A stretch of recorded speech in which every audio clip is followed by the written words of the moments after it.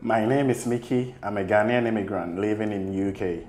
I recently made a video explaining how my young family relocated to Ghana permanently, leaving me alone in UK. Since that sudden turn of events in my life, it made the idea of moving back to Ghana not just one of the options, but the only option. So in this video, I asked an intelligent and industrious young Ghanaian, born and raised in London, but doing big things in Ghana, if there are any opportunities for Ghanaians living in the diaspora, like myself, to at least make a living out of. This conversation was very informative. I hope you enjoy. Hello, Kojo. How are you doing? Hi, Mickey. I'm doing well. Thank you for asking. Yourself? Yeah, not bad. Thank you very much for doing this interview with me. I know who you are. Can you please tell our viewers who you are and your journey? Who am I? Mickey, I am a Ghanaian man born and raised in Europe who is now, for the first time in his life, living in Ghana, trying to discover exactly what you're asking me, who I am. But at the same time, I'm also exploring some business opportunities here. Okay, now that you've mentioned business opportunity, that was the main thing about this video. Have you spotted business opportunities in Ghana? The actual answer is no. And the reason why is because I don't like to say I've spotted business opportunities. I've spotted problems that I can potentially solve and in the process create a business opportunity. And I think that's important to outline because I don't know what that means when people say, are there opportunities in Ghana? Opportunities to do what? I think in Ghana there are opportunities because there are problems with which people have opportunities to solve. But this is exactly true in Europe, in Asia and everywhere else. I suppose what you're really asking is, are the problems in Ghana that the everyday man can solve and create a business opportunity in the process?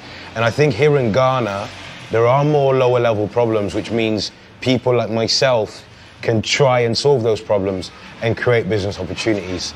I hope that makes sense. What I'm trying to say. That really makes sense. And you have actually opened my mind to different angle to this whole documentary that I'm making.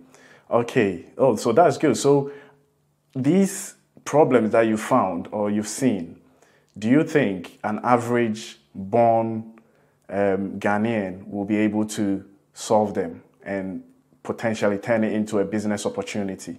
And again, this is one of those answers where I have to say yes and no at the same time. Can the average Ghanaian man or woman solve them? Absolutely. Will they identify them? Probably not. And can they afford to finance the process of creating the solution? Definitely not. So the Ghana man, the Ghanaian woman, the common Ghana man, Ghanaian woman, and myself, we're exactly the same, yeah. Right? Literally the same. The only difference is that I was born and raised in a different country. So in terms of having the intellectual ability, in terms of having the willpower, the discipline, the genetics to solve these problems, yes. I think the problem is one of identification. Now, what I mean by that is, because I have come from a different environment, I have seen different things. I'm not saying better, I'm not saying worse, just different, okay? And my differences of experiences shape my understanding of the world.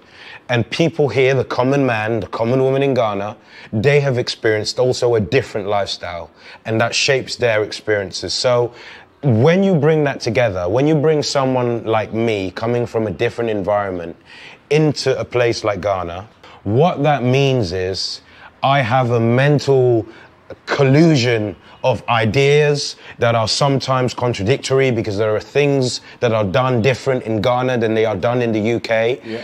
I have moments where I'm confronted with a dissonance almost, because you realize that certain things happen in Ghana in different ways than they happen in Europe, but things are still being accomplished. And when that happens, for certain people, you have the ability to compare and contrast and figure out, well, what works better given what you know.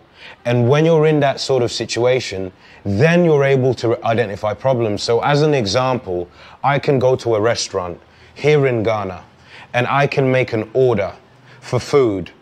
and the staff will come back to me and say, I'm sorry, we gave you the wrong order. I thought I overheard something else. And that's not really a bigger problem than that. It happens every day. People hear the wrong things, they take the wrong order.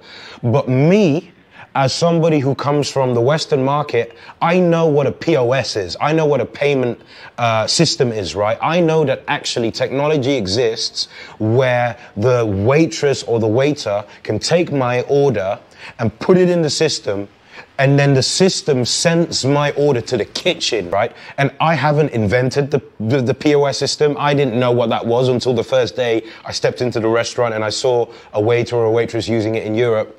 But so my point being, in that moment there, when I'm sat in that Ghanaian restaurant with the waitress telling me, I'm sorry, I've messed up your order, I heard the wrong thing. And in that moment, oh my God, well, what if I order wholesale 50 POS systems from China, import them into Ghana, and then negotiate with restaurant managers and showcase to them how much profitability you'll improve when your systems are in place because you're not making human errors. And I have that conversation with them, and there you go. In that moment there, I've identified a problem and I've created a business opportunity. So that only becomes palpable and possible because I have seen those problems being solved in different markets, and the common man in Ghana and the common woman in Ghana may not have been exposed to that education, and that's really the only difference. That is, you know, at the beginning of my documentary, I did not even think about this identification bit, and that is one thing that the diasporas will have that most of the indigenous youth will not have. Apart from that, do you think finance is also a problem? Absolutely. And that's on every level. And, you know, that's not between the Ghanaian and the diasporian. That's just between levels of life, in the sense of, I can see right now, I'm looking at a piece of land, as in with my own eyes, you'll see it on the video. And when I look at this land, I think about what I could build here. I think, I could build a restaurant here perhaps, or I could build some housing that I'm going to rent out on Airbnb, because I potentially have the means to play in that level. But a common Ghanaian man might look at this land and think, hey, maybe I can use it as a junkyard, or I can use it as a garage where people can just put their cars and park them, because they realize they may not have the capital to invest in something like real estate or a restaurant. But you get to a point where you just see a field, and all you do is see a field, because you have no more means to even think about investing in what this field could be, because all your money is spent feeding your family or paying for your direct needs, right? So the problem of finances isn't one between me and the diaspora, but it's just levels of life, because someone else from the diaspora could see that land and think, I could build an amusement park here, as an example. That's something I would never think about because I don't have amusement park money. So that's what it is, really. You need finances to invest, right? And if you don't have any at all, then you can't really solve any problems potentially. But that and that's a part of the problem, yes. Yeah, but since you've been, have you started? I'm sure you started some ventures already. Have you?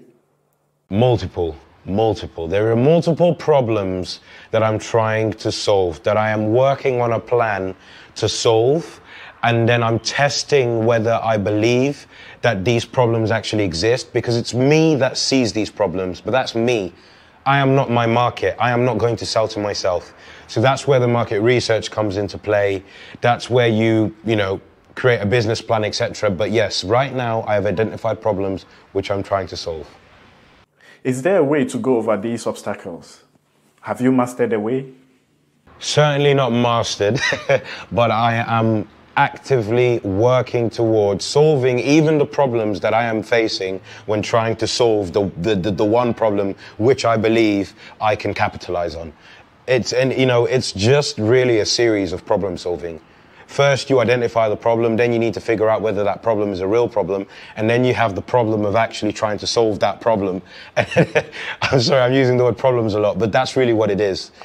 That's really just what it is. And eventually you get to a point where you sell the problem as a good or a service. And that's when you can capitalize it when you sell that problem for more than it costs you to solve that problem financially, and then you scale it. And that's a business. And that's the business opportunity. So when I say, are there business opportunities here in Ghana? I don't know. Yes, no, I'm not sure. But are there problems here to solve? Absolutely, without a shadow of a doubt. But do you need more than just the knowledge of identification? Yes, you do need finance. But even when you have finance, that isn't all you need. A lot of people come here with money trying to solve real problems, but go bankrupt. Then you need process. Then you need, the ability to stay adaptable. Then you need perseverance. Then you need strategy. There's so much more than you need for a problem to become a business opportunity that you solve. But yes, there are problems here for everyone to identify. With your ventures, with the problems that you're trying to solve, have you encountered some institutional problems that you think, oh, maybe in UK this would have been straightforward? Mickey, on every level of operation, I have had that feeling that this is overly complicated here in Ghana. And it's because there's a lack of process here. There's a lack of standard authorization of procedure over here. And there's just a lack of centralized knowledge and exchange of information. So it's tough. It's tough on every regard. That is it. You know what? Thank you very much. But I want to ask you a final question, right? This is like by the by. At your age, how did you manage to shape your way of thinking when it comes to finance-wise and when it comes to thinking, critical thinking? How did you manage to shape your thinking like that? So it was a subconscious effort before it became a conscious one, because what you say you were doing at my age, I've also been doing, and all those activities that are around that sort of behavior. Let's just call it wasting time, right? Or being unproductive with your time. And at some point, naturally, I just got bored of what I was doing, i.e. wasting time and being unproductive. And thank God that came to me naturally. And from then on, if I realized that if I'm not going to do what I've been doing, or what am I going to do with my time? And then as well, I'm a very observant person, and I'm looking around and I'm looking at maybe the house that I'm living in compared to some of my friends. And I'm looking at maybe the food that I'm eating compared to that they're eating. And I'm wondering, well, okay, I guess that comes down to money, these very specific material things. And then I started looking into and reading into, well, how do you have money? Oh, okay, it means you save more than you spend on any given day, in any given week, over a time that becomes years. And by the end of it, you've got more than you've spent. And that's really the formula to it. And then, okay, well, how can you increase what you have so that you don't need to work on spending less? And then if you go down this train of thought, you land to the books like The Psychology of Money, and you land to principles such as Stoicism as a way to maybe live life. And you get to these places because a lot of people have already gone through these journeys. What I'm doing and what I've done has been done before me and will be done after me. And all those people doing it are all independent of each other. So I suppose the last thing is you begin to realize that a smart man learns from his own mistakes, but maybe a genius learns from the mistakes of others. And there are so many other people that have documented this journey that you can learn from, and you can pretty much just replicate and adapt and innovate from then on out. And that's pretty much what I'm doing, pretty much what everyone else is doing, Mickey. Okay, so and this is the final question. When you said you learn from other people's documentation and that. For me, I learned from Rich Dad Poor Dad. Is there a book or a documentary or a video that you watched that was the awakening for you? So I did mention one book already just now, The Psychology of Money. That book is insanely powerful. But for me, my biggest lessons in life have not been direct teachings where Rich Dad Poor Dad as an example, or any book, is you're supposed to come out of that with knowledge. But for me, it's those, and this is just the way my mind works, but it's the lessons of life that life has just indirectly given me. When I look at my mum and perhaps the lack of joy that she has sometimes conflicted upon herself, I've learned a lot of lessons from that. When I look at maybe the story of my uncle and situations that he's had perhaps with women, I've learned a lot of lessons from that. Some of my friends who went down certain lanes in life, maybe to make quick money, and certain things didn't go the way they thought, I've learned a lot of lessons from that. And it goes on. It's just being an everyday student. When somebody talks, I listen, or I don't get involved in the conversation. So what I mean to say is, when someone is speaking, I'm really always actively listening and looking for either lessons or what you might call business opportunities, but what I would call identifying problems that I may or may not, in a later date, turn into a business opportunity. And that's really it. Though it's not looking at it as a business opportunity, but a problem. Whether you can turn it into a business opportunity is up to you. Kojo, thank you very much. And I feel like I can talk to you for the whole day. And I cannot wait to come to Ghana to meet you. Is there anything else you want to say? No, man. I just want to give you a huge shout out because you're doing incredible things yourself. And it's, for me, sitting down, watching someone like you live your life, I get envious, you know, in terms of the way that you've going across different countries, working in different markets, meeting different people from all over the world. That is what it is to be human, in my humble opinion. And it's incredible, and just keep it up, man. It's awesome.